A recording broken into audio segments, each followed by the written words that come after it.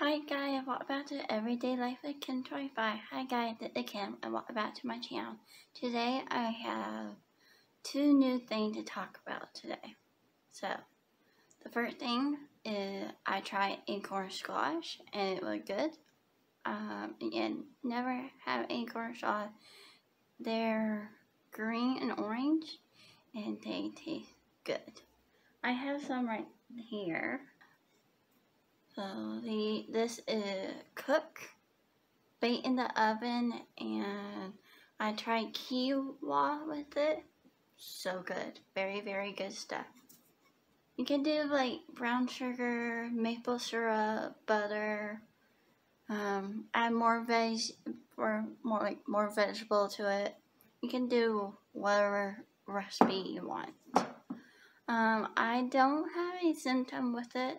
No stomach pains,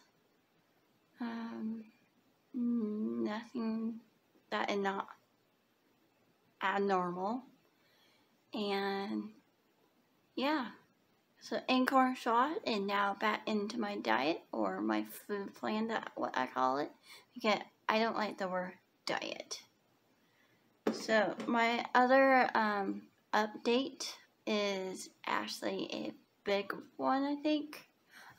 After this video comes out on Friday at 11 a.m., I am stopping the FODMAP diet. It's not working for me. I have noticed that it's not working for me for quite a while, and it was hard. It's going to be hard to stop it, I think.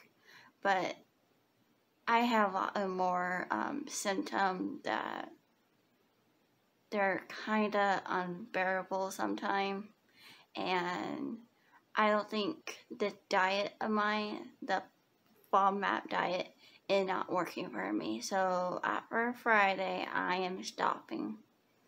I will be trying food that I want to try, that are on my list of what I want to try, and I will keep doing my challenge. If you like this video, give me a like, subscribe, hit the bell so you know when I'll be posting, which is quite often right now in December.